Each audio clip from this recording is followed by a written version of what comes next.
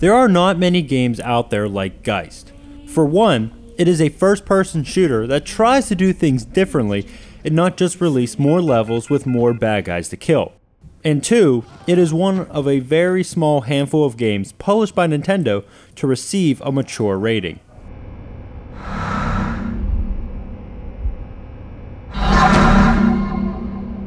You play as John Raimi, a biological weapons expert who is sent into a complex to investigate.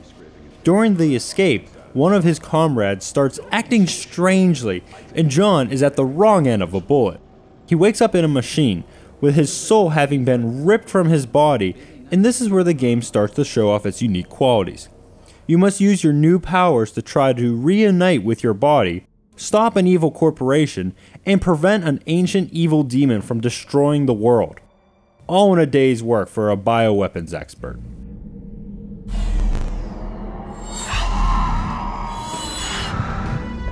You play most of the game from the perspective of John's soul, and because of this, you are given some unique abilities. As a soul, you can move through the world much faster than normal humans. This brings in the concept of bullet time, as you hustle past enemies without them ever noticing you.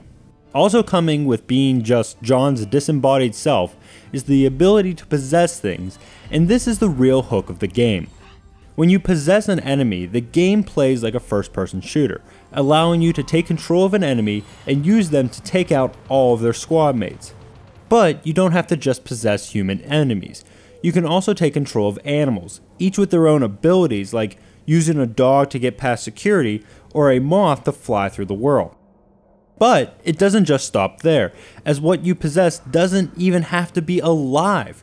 You take control of explosives to trigger them, and even more bizarre objects.